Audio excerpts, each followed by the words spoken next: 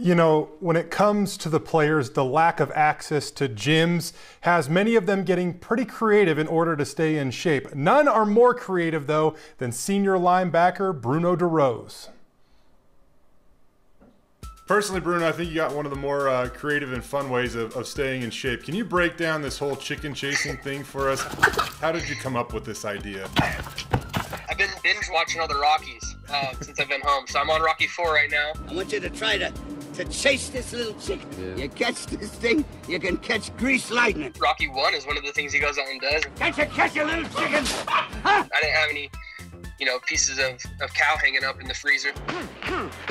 So I thought that was the next best thing I could do, was go chase the chickens around. You obviously have chickens at home? Yeah, so when I was like a 5th grader, we bought an incubator and went and picked up chickens from this local guy.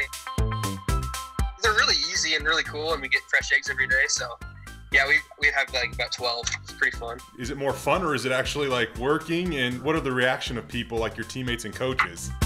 Oh, they all thought it was hilarious. They loved it. I don't know if it's something I do every day, because it was definitely more difficult to catch that thing than I expected.